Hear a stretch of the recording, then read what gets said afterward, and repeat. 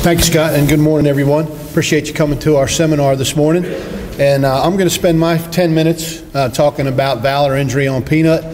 A lot of times during the spring of the year, especially when we get rainfall events, we do see valor injury.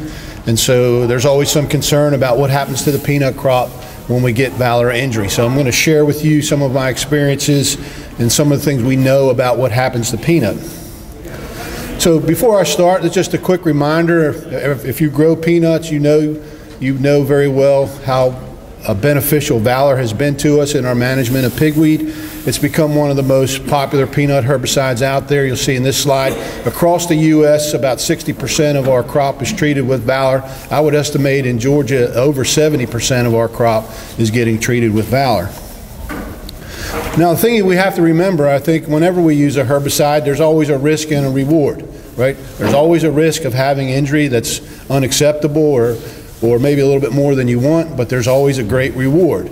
And over the years, as we've looked at peanuts that have been treated with valor, you know, every once in a while someone will leave valor off and then we'll get a slide like this. So if you don't think valor's doing anything good for you, here's just a perfect example where if you left the valor out, how bad a problem would be.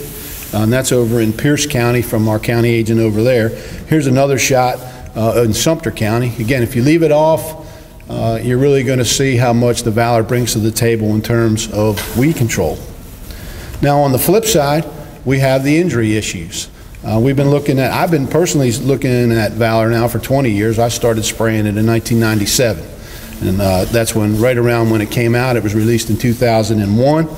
And that first year, if you recall, when it came out in 2001, we had a lot of headaches for a lot of different reasons, and we saw all kind of injury. And I probably, between me and the people from Valen, I probably walked every peanut acre in Georgia that had damage from valor because it was something we hadn't seen. And so it was a big concern, and that's been occurring every year since 2001. When we use valor on peanuts and we get rain, depending upon when you planted, we're going to get injury. And the issue is, how much is that hurting our yield or not? All right, so let's talk about valor and why we recommend the rates and the timings that we do. If you look at the factors that affect valor injury, there's several. There's rate, there's planting depth, there's the time of application, there's moisture around emergence, and then seed quality. You'll notice I have seed quality there as a question mark. I've always felt, you know, that not every seed that's planted, not every peanut seed that's planted is the same as we go across the different regions of the state. And I felt that as we have lower quality seed issues, we're likely to see more valor injury, especially when we get rain when they're coming out of the ground.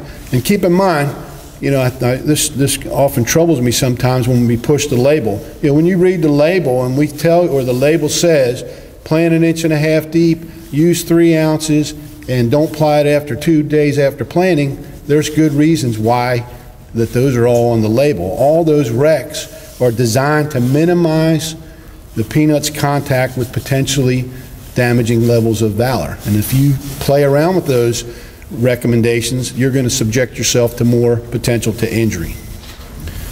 Now, this past year, my phone started ringing off the hook about valor around this week, around the middle of May. If you remember back at that time, we had a significant rainfall event over a 4-day period. Right, and depending on where you are, I got to put my glasses on. Like in Douglas, they got 6 inches of rain, and Statesboro got 6 inches of rain over 4 days.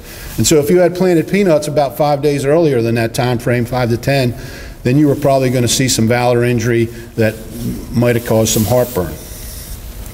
Now, the only thing I can tell you is, over the years that we've been testing valor, you know, when growers get injury, I'm going to get injury as well. You know, and the advantage that I have treated and untreated, and so I can compare what's happened. In a lot of cases, we don't see that in a grower's field because the whole field is going to be treated.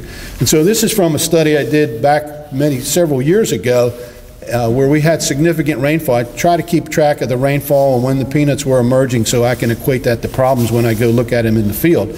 But you'll notice at this particular location, I've got 6 ounces of valor out here. That's a 2x rate. That's some pretty sorry looking peanuts. And if you were a grower, you'd probably be like, man, I'm going to replant that, or we used to think that, not so much anymore. But where we've got this damage, it's very significant. And you can see the amount of rainfall. Over a 30-day period, I got 5 inches of rainfall when the peanuts were coming out of the ground. So, but what for me the most interesting is, well, how did that turn out in yield? This is the yield data from that trial, and it's averaged over 3 varieties and 6 replications, and these were larger plots. You can see the 6-ounce rate, the picture that I showed you, did not cause a significant reduction in yield, even though we had all that injury. Right, so that's a good thing. And that's why over time, most times if I come and look at a problem and you haven't lost plants, I'm going to say, let it go. It's going to be okay as long as other bad things don't happen the rest of the year. All right, here's another trial. Again, I've got multiple rates over multiple planting dates, and I don't get any yield loss when I get in. When I've seen injury, I'm not seeing statistical yield losses from where we didn't do anything. So I feel confident that in most situations when we see valor injury, again, if we don't have a lot of other things that occur later in the year, we're going to be okay. I would remind you that our high yield growers in Georgia, 86% of those growers are using Valor, and those guys are consistently making some of our highest yields in the state. A lot of times it's 7,000 pounds in some of those growers, and they're using Valor in those fields as well. So I'm going to, Scott asked us to be brief, so I'm just going to remind you as we can go forward with this, if you're going to use Valor in peanut, plant high quality seed, at least 1.5 inches deep, apply 3 ounces no later than 2 days after planting. I would prefer that you irrigate it immediately after application if you're an irrigated grower. If it rains at emergence, I don't care what we do, whatever we do, rate, whatever, it doesn't matter. If it rains when those peanuts are coming out of the ground, you're going to see injury 100% of the time, and it's a risk versus reward. Our data suggests that if we haven't lost plants, your yield should be fine.